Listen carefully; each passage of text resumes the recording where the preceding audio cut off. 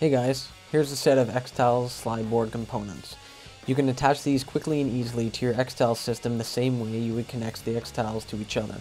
You can use these for all ages, as it is very easy to adjust the amount of distance between the slideboards. You can put 2, 3, 4 xTiles in between.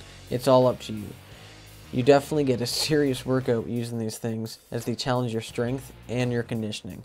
To become a stronger skater, you have to realize how important it is to bend the knee of the leg that you're pushing off before exploding forwards. The xTiles Slideboard system forces you to do just that, and if you don't, you simply won't get very far.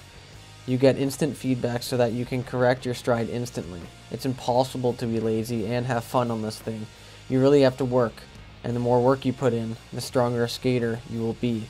During the off season, this is a great system to have handy if you won't be getting on the ice too many times.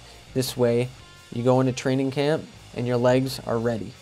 With the 16 xTiles set up, you can add stick handling to the equation. By doing these two things at once consistently, you will notice that you will become a more confident puck handler on the ice. But remember to get the slideboard part right before you add a puck or ball to your training routine. Become the strongest skater you can using the xTiles Slideboard system. And, as always, remember to get out there, work hard, and challenge yourselves.